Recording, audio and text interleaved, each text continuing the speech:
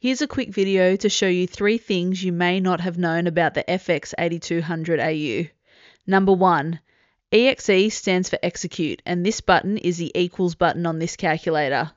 On that note, the EXE key and the OK key perform the same function. They are interchangeable and it will make no difference which one you press. The calculator is designed so intuitively we would use the OK key to select or apply a setting and the EXE key for executing a calculation. Number 2. Unlike other Casio models, you won't be able to find the % button as a physical key on this calculator. Instead, you must go through the catalog menu, scroll down to probability and hit OK to find the percentage key. Number 3. The calculator's default setting means it will turn itself off after 10 minutes of non-use.